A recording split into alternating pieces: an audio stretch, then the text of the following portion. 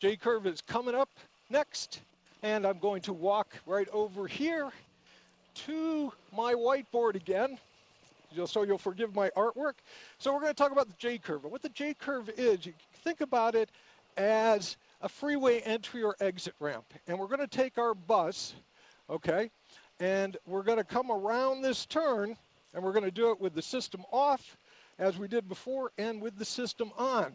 And we're going to show you how stability control helps keep us in control around here. But first, like we did before, because it's the fun part of the demo, is we're going to turn the system off, and we'll go into that maneuver. So I'm going to go hop in the bus, Mike, so we can get rolling. Back to you and TJ. Okay, so TJ, while Fred gets situated in the cab there, what are some of the other benefits for bus drivers with stability? Yeah, well, so Fred's mentioned a couple of them right here. The two big ones are the help reduce the likelihood of a rollover and help reduce the likelihood of loss of control. But as you'll see later in the demonstration, it also is the foundation for the collision mitigation systems.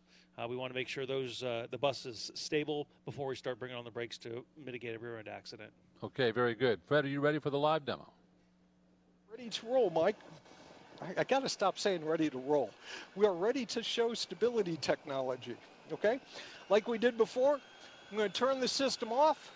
Now I'm going to come into my J-curve maneuver probably around 20, 25 miles an hour. And we're going to see what this does. Again, think freeway entry exit ramp. Here we come in. Whoa. Yeah. So that time we would have definitely lost control, might have even rolled over. Now I'm going to come around here. I'm going to turn that system back on. And we're going to come in. I did about 20, 25 in there. Let's see if we can get 30, 35 with the system on. Again, this is Bendix ESP. We're on a Bluebird bus right now with stability control. Here we come in, about 30. Oh, there it goes. Okay, so the system, again, it's reading what's going on.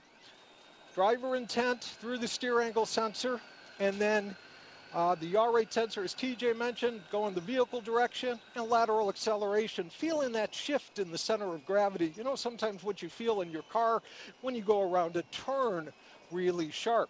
We're going to come back around here, and we are going to check out that instant replay. So back, Mike, to you and TJ. Okay. All right, so TJ, one of the big differences, say, between a truck with a trailer and a bus is that the bus is like one solid unit. You don't have that separation, so you're really feeling this in the seat, whether, you know, if without ESP, and with it, you also really feel the effects. Right. So if you get a chance, watch that replay again, and especially with the system on, and you watch how when Fred goes into the maneuver, I think he said he was going around 30 to 35, right? It immediately slows down good around that curve. It's nice and boring, basically, is what we're after there. So, you know, think about it, 35 miles an hour, that system comes on, and some of the drivers describe it as somebody like grabbing the bus with the hand and slowing me down and letting me go around the curve. There's nothing like a good boring bus ride, I always say. So, Fred, we don't want you to be boring. Let's take us through that replay. All right, Mike, I'll try not to be. So here we are coming around. This should be with the system on. So what we're going to do, again, as we talked about before, this is the beauty of stability control, because a lot of times, as Mike mentioned earlier, driver may not feel the rollover or loss of control. And so what stability is doing is it's anticipating that we're going to get into this situation, and it's going to help the driver out by applying the brakes as necessary. Now, it doesn't always apply the brakes, because sometimes all you need is a little bit of a trim. So we might just cut throttle for you, and then, you know, so you might feel a little throttle cut just to trim so the bus doesn't lose control. But when you hit that hard braking like we were hitting out there, that's when you know you almost lost it. Back to you, Mike.